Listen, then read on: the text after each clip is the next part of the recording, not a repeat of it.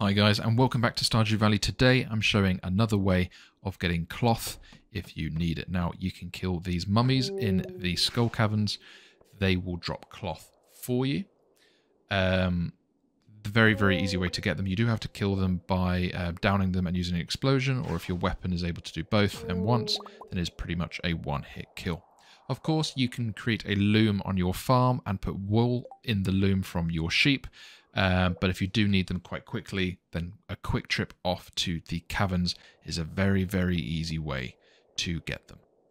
So I hope that helps you in your way of creating new fashion. That is a very quick and easy way to get yourself some cloth.